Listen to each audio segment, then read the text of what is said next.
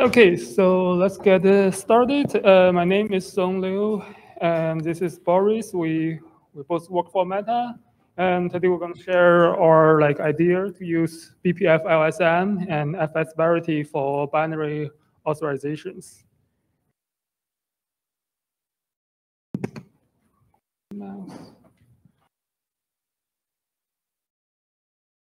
So what we do with the binary authorization, basically, we say we want to make sure only trusted binary can perform certain critical operations, like access certain device, access certain file, open certain port. And so here are some requirements we want to enforce here. First, we want to verify the hash. We want to say, okay, this is the binary we built, and versus traditionally there are solutions, we will just verify the path. But without verifying the hash, there's no way you know the binary is actually the one you trust. And we want to build a set of flexible policies, and because access pattern will be different. For example, we have the, we want to verify, okay, only verified or signed BPF trace binary can open a signed BPF trace script. And we need to be able to have a policy that describes this restriction.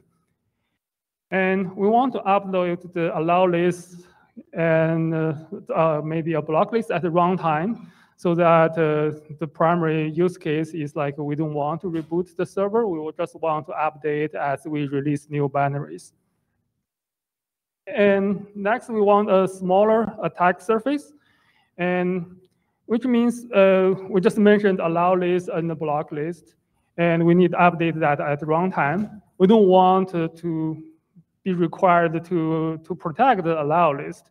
So if the hacker has certain permission to attack the allow list, it's break the protection. For that, we think we need to get asymmetric tree keys. Basically, you have the private key only available at the trusted building systems. And then you only deliver the signed public, the signature to the servers that's running it. So you don't really have to protect the allow list. Okay, so now existing solutions, we found two things that are similar to what we are proposing. One is IMA, or people call it IMA. Basically, we found this very complicated, sophisticated systems, and it seems to not design for the use case we are targeting. And also, we found IMA is not flexible enough. There are cases you need to have a trusted boot, have a secure boot, then you have a trusted boot. It's just, you need to switch your behavior with a reboot, which is not it's not possible for our use cases. And another thing is the fs-verity itself have a built-in signature features. And what it does, if you have this binary, is you want it signed, you attach a signature. And if someone accidentally modified the file, either by writing to it, or maybe bypass it directly to the block device, and you will know that. And the problem with this built-in signature is it's not protecting the file metadata, which means if you remove the file and place another file with the same name in the same location, you will lose the protection. And naturally, the kernel will think, oh, this is not a protected file. You can just do whatever you want.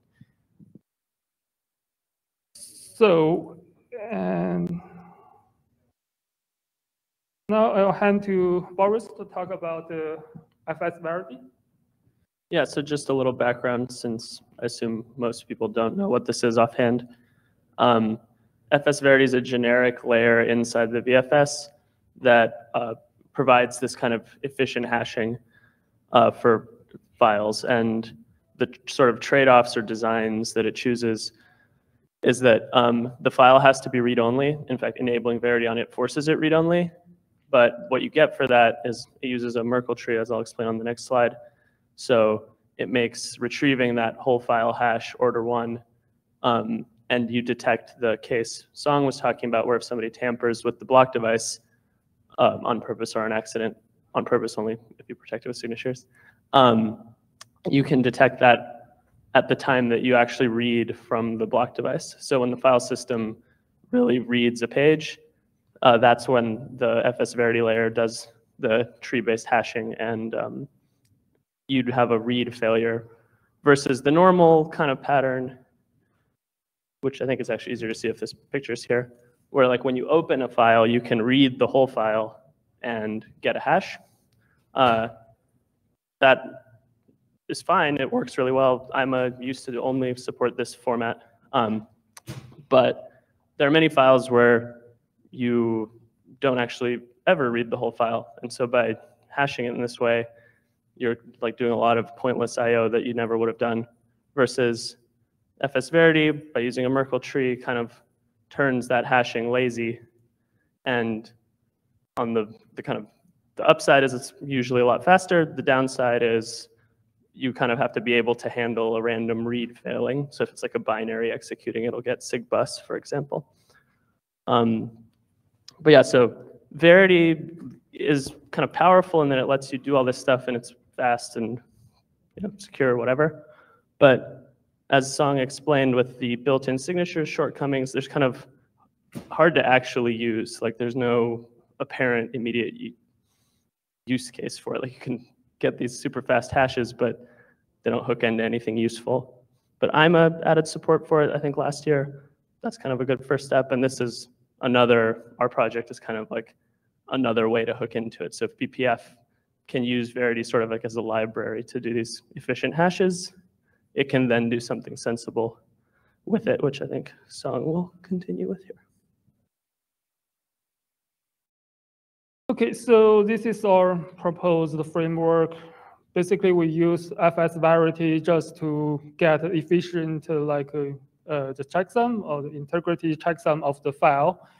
And we have like the security, like a binary signing service running with dedicated like servers, maybe with dedicated hardware, maybe a TPM to provide, to store your private key. And that's where we sign the fs-verity digest. The digest is another way to say the checksum. And we use Xattrs to store the fs-verity root hash signature. Basically, we sign the digest and we get the signature. We store it with Xattrs. And then we use BPF LSM to enforce access control. And for that, we usually have a user space daemon to manage the key rings and load the BPF program, and maybe we update the allow list of like signatures that allow to do certain operations.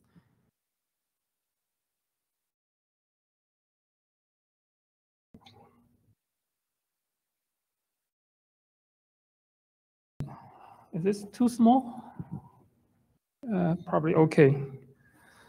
So here's an example, and we hook to this BPF LSM hook that basically you have access to this file, and that's the last place. Basically, you will execute a new binary, and as far as I can tell, it's like there's no return from there. So basically, you set the binary, you get a new binary, you set your you're allowed, if you're allowed, you're okay. If you're allowed to access, but you failed afterwards, there's no return, so you are not leaking the credential to the caller. So basically what we do in there is like we get a current task, and we get from the file, we get the digest, that's your fs-verity checksum, and you get the Xattrs from the file. Basically, that's the signature, and you verify that against your keyring. If the return is non-zero, you just keep going, you don't do anything. But if the return zero, meaning there's a match, your signature matches your binary, and we set this allow list is a task local storage. Basically, say, okay, this task, we add that to the allow list. And now when this binary want to open something, or any binary want to open something, we see whether this file is a critical file that we need to protect. If not, we're good. If it's something we need to protect, we look up the same allow list, which is the task local storage map. And if we get any value, we return 0. This access is allowed. Otherwise, we return 1, and this operation can be blocked.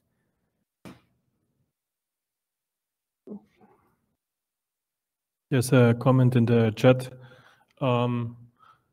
So John says, on all the kernels, we did some pointer chasing and found the hashes. It worked okay, but kfunc is nicer to have a kfunc for it. And the other question is, does this handle overlay file systems? The approach that you have shown in the example.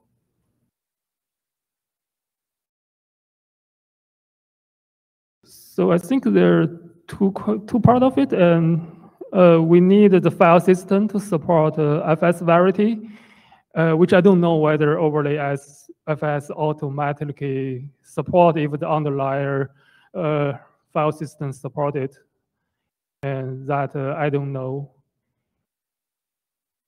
And then if that's there is a support, whether they're going to cause some issue, I don't know either.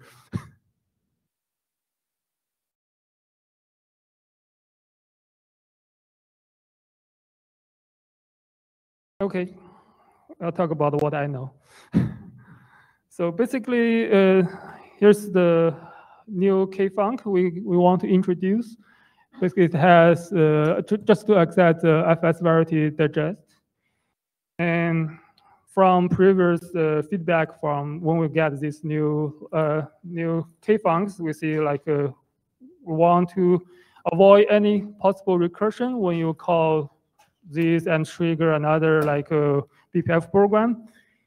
And so we have the limitation of restrict this to only BPF only LSM hooks. And as far as I can tell, it's like all the LSM hooks are designed that they don't like a recurse into each other. And we also have the restriction with this KF trusted args, meaning we cannot do arbitrary like argument walk. And if you go back to the example, we need this F from here. If you get this F from like working on inode or working the entry or working maybe this like a bin program pointer, that won't work. So you need, from what I see, this is probably only good hook to apply this this case.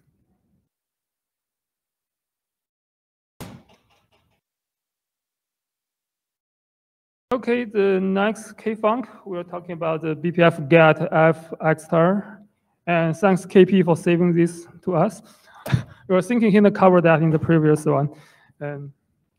But basically, we do that, and we get the file and with the name and the dynamic dim pointer for the value. And similarly, we limited this to LSM hook only, so to avoid recursion and avoid deadlocks. And same no pointer walking, so only certain hooks we can do that. And right now, we think for our case, we only need access to this user.xtars. And the reason is like we don't need like a control like who gonna write it, because it's like a asymmetric key. We just need a allow list. And of course, if in the future we have special cases, we're going to introduce the security BPF namespace, which will require each maybe each FS to have a little bit of support in this, but that should be trivial change to the file systems. And this is the latest patch set we have, which was sent like a little more than a week ago. And that's all we have. questions?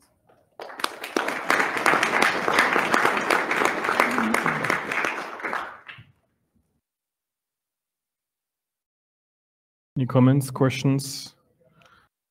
John, do you want to talk about what you wrote here in the chat? Sure. Can you hear me? Am I like through the speakers? Yeah, in the we can hear you. Cool. Yeah, all I was just saying is we used fs-verity with some Kubernetes deployments, and Kubernetes relies heavily on overlay fs. And hopefully I get all the details right. It's been a year or two since we've done this, but the basic trouble was that in the overlay fs, the overlay files can be changed, and it doesn't cause the underlying file system fs-verity kind of infrastructure to be kicked. And the result is you can basically have overlays and underlays with different signatures, was kind of the gist. So unless you are very careful to manage all this with BPF through like file monitoring and integrity checks and all kinds of other stuff that we had to put in place, it sort of doesn't work out of the box with the overlay fs. I think it's more of an fs-verity concern directly, but maybe there's a play for BPF. Like I said, we managed to get BPF to kind of monitor both the overlay and the underlay, which was useful. So maybe there's something there, and maybe somebody in the audience has a fs-verity and overlay fs knowledge that maybe it's not the same as it was a couple years ago when I looked at it. So I'm talking a little off the cuff here, but it sounds like overlay could also check if I might be getting this backwards, if like the lower file has Verity enabled. Like the file systems that support Verity, when they open a file, they check is Verity on for this file via the VFS. So if overlay did that, it could then know that the file is read-only and it should disallow writing to it, like in the upper. Or again, I'm sorry if I got upper and lower backwards. no, yeah, that makes sense to me. That was sort of my guess as well. I just think nobody's gone through the work to make it kind of operate sort of intuitively, or how people would, or at least how I would have expected it to work. That makes sense.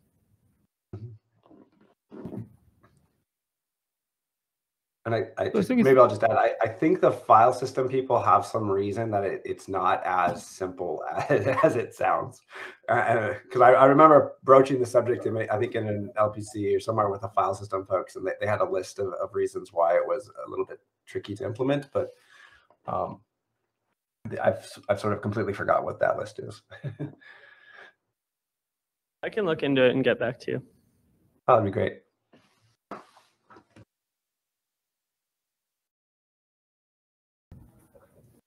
Thanks, John.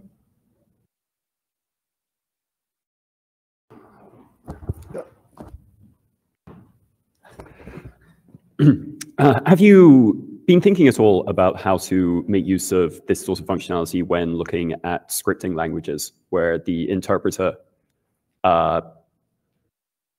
may have stuff associated with it, but there's no clear delineation between code and data that it's opening?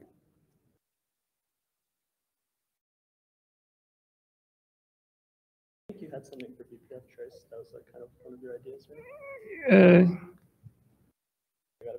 Yeah, we mentioned that we can sign the file as just the binary, but actually you can also sign the data file.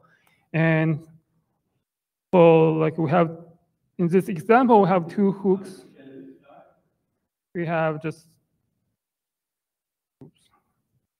the two hooks. You can have like one hook for when you run the binary. You have one like tag say, okay, this is trusted binary. And for when you open the file, that you can say, okay, this is opening a trusted script file. And for that, we may need a little bit more details because like your binary may open different files and you care about the script you're about to run. So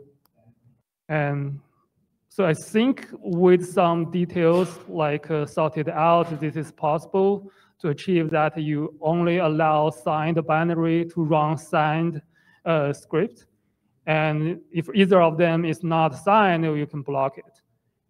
And I haven't get exactly a demo of that, but I feel that's very, very possible. Thanks.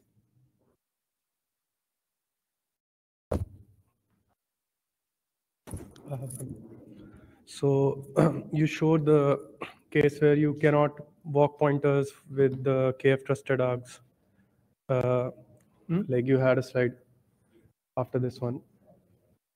Yeah.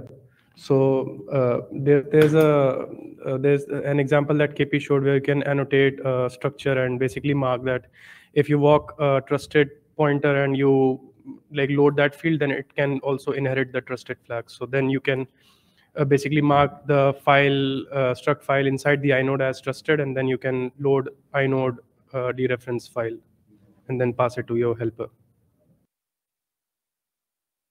Yeah, thanks for the tip. Yeah. I didn't know, I didn't play with that one. But I think the other side is like we can want to make this extremely safe. And of course, that's a good solution if we know at this hook point, this file structure is always valid. And so we needed to make sure that is the case. But yeah, that's a good solution in case we have to. Thanks.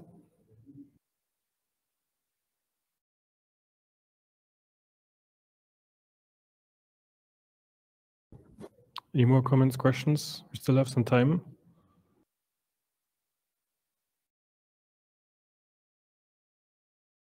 Okay. Thank you very much.